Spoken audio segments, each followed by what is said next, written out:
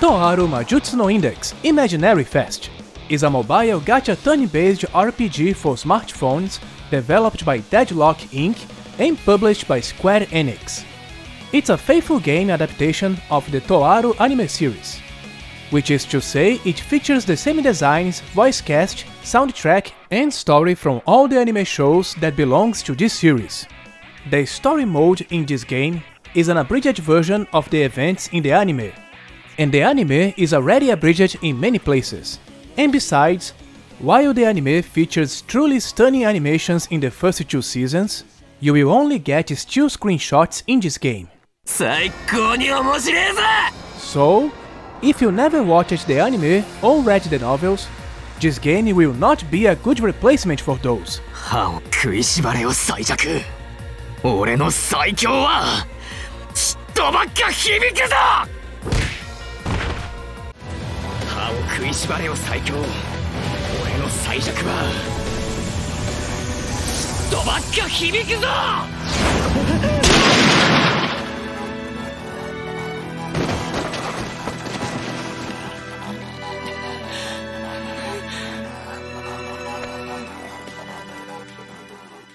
On the other hand, this is a pretty decent game in its own right. You get a very interesting system where each character is represented by a card. You can attack enemy cards and even do combo attacks by changing their positions on the field.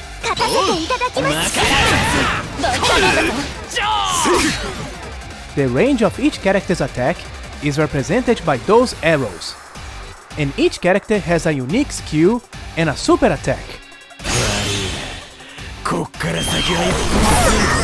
There is also assistant characters, who can boost the stats of battle characters and also have unique abilities, like buffs and healing. All those give plenty of space for creative strategies and combinations. The graphics are excellent. They give the same feel as the anime version, and the attack animations and backgrounds represent key moments from the story. So fans of the series will certainly enjoy this attention to details. The voice cast is the same as the anime, and they give the same great performances. The story mode is fully voiced.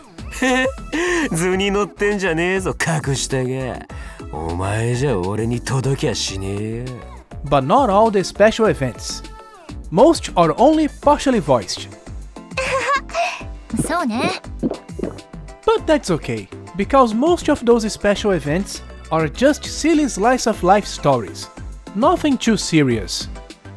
The character roster features characters from all over the series and spin-offs, and even characters who are yet to make an appearance in the anime series are playable here. It has almost all the characters that appeared in the anime series, and yet, it feels like there isn't all that many. But why? The answer is very simple. The variety of characters get overshadowed by the overwhelming number of Misaka Mikoto alts. There is a Misaka Mikoto for everything you can possibly imagine. You name it. Blue Biribiri, Green Biribiri, Level 6 Biribiri, Bikini Biribiri, PE Biribiri, Christmas Biribiri, Halloween Biribiri, New Year's Eve Biribiri, and many more. That's a Biribiri overload. And that's not even counting the sisters, who also have a huge amount of alts of their own. This is so unfair. I mean, I know that Misaka is super popular, but I don't care. Where is my Christmas Sasha? And how about Halloween Lessa? Hell, give me Valentine Aqua! Anyway, the daily grind can be pretty repetitive in this game. You have your usual stages to farm money and experience items, but in order to fully upgrade your characters, you will also need to farm upgrade items from old stages in the story mode over and over again, which can be pretty annoying. To remediate this, the game gives you an infinite amount of skip tickets, but the drop rate for those upgrade items is terrible, so you can still lose all your stamina and get zero of the items you really need. The game also features a fragment system, which can be really good and bad at the same time. The good thing about it is that you can easily farm those fragments from normal battles and events. And you can also buy them from the in-game store by using the currency that you get from events and PvP battles. And once you collect 140 fragments, you can exchange them for a new character. That's right, you don't even need to use the gacha. It's totally RNG free. And if you already have that character, you can use those fragments to make them even stronger. This is a very generous system.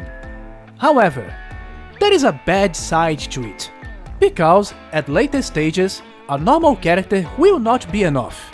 You will want all the fragments you can get in order to make them useful, which means that if there is a new banner with a new character, you will want to summon that character at least twice. Once for the character itself, and once more for the fragments that you get for dupes. Otherwise, this new character will not be strong enough for the endgame. Thankfully, the gacha rates are not that bad, and getting the rarest character isn't all that difficult. But if everything fails, there is also a spark system to save you, which is a system that lets you pick any of the characters on the rate up banner after doing 150 summons. It's a safe net for those who are really unlucky. Sparking! 明日はこれ。もらえるものはもらっておくといい。 This game has a bit of raising scene elements too, as you can choose a specific navigator to read all the in-game messages for you. 手伝って。And you can also set your favorite characters to appear on the home screen. 何ですか？やっはー。 They will even greet you and give you presents. 北北東から信号が来てる。あっちに行きたい。 You can also give gifts to them to raise your friendship level. 嬉しい。ありがとう。いつもありがとう。Which will unlock new voice lines. あえて嬉しいって、この言い方だと誤解されるかも。And that's not all. Some characters even come with live 2D animations. 何か Which means you can touch, I mean...